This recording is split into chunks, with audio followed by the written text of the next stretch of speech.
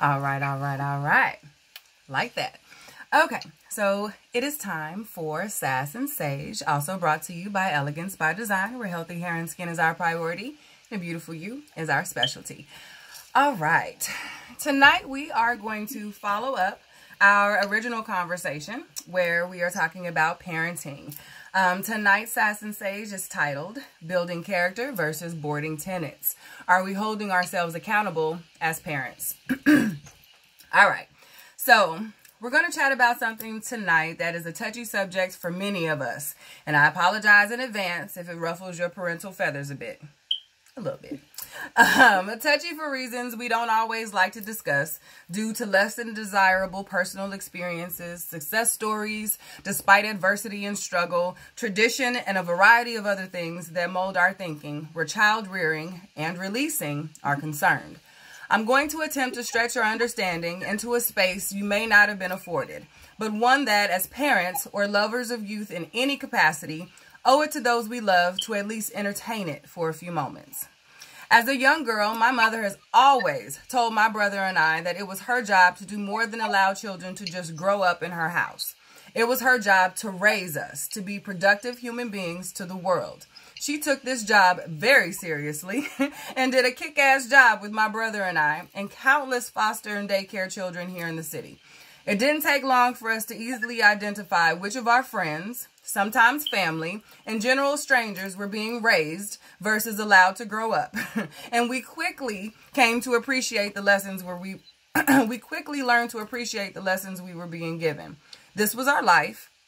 Being raised in a red state with a very blue, very liberal, and truthful Oakland, California, born and bred baby mother. I can speak for both of us, for all of us, we were blessed abundantly.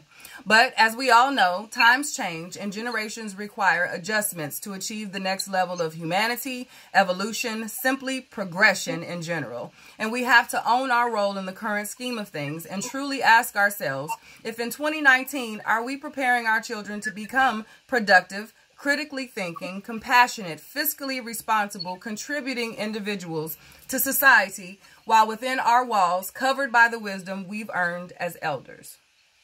Or are we just ready to be free and live life? They can figure it out like I or we did after all. Look at us. We're good, right? I'm sorry, Sugas. As a whole, as a community, we are not good. Not at being happy and whole and truly prepared for what this current world is throwing at us. And it shows. I try my hardest to live a life of accountability and education. And as hard as that can be at times, I realize the reward in that after the tough stuff has passed. I need us to really take a moment and be accountable to our children. We have to be willing to educate ourselves and prepare our legacy from the foundation so our families can all buy into the goal, thriving, not just survival. There are many of us who were told at the age of 18, and the moment we come down the steps from walking that graduation stage, that our bags will be packed because it's time to go. You're grown. Or, here's your bill, pay it, or pack up. Your choice. Maybe at the age of 13 or so, your parents began the countdown of how many years were left until you left the house and they would be free again. Now, even today, as I type these words, I can totally understand why some parents feel this way. Trust me, I have 3 kids myself. The countdown is a thing. But I encourage you to look at it from the perspective of the legacy we are attempting to build within our families and within our communities. And mull over the other ways that other cultures release their children into the world and how likely they are for success as a result of that additional time spent. Black people have been workers here in this country since forever. It's what we do, contrary to the stereotypes, and it's what we teach our children to do. So our children watch us work and make magic out of dust, often never sharing or showing them how that magic happens. It's not pretty or fun and rarely has a catchy Disney tune accompanying the lesson. Adulting is hard and they have forever to do it. Oh, but they don't though. Childhood goes quick. We all know that. The memes longing for those days are evidence of that. So within age appropriateness, I believe we owe it to our children to share how we navigate life and its challenges so that when it does happen, they don't fall apart. Or, like many of us, myself included, end up back home. Many of us were grown at 18 or so and thought we had it all together, and were taught to roll with it, deal with it, man or woman up, hustle through, and all the other motivational cover my need for help phrases we tell each other to, in my opinion, keep from sharing our own struggles at times and unfortunately our failures. We're all walking highlight reels. For some reasons, we have no issue imparting the traumas many of us experience by simply being out here too soon onto the very people we vowed to protect with our lives, our children. We have no problems doing that.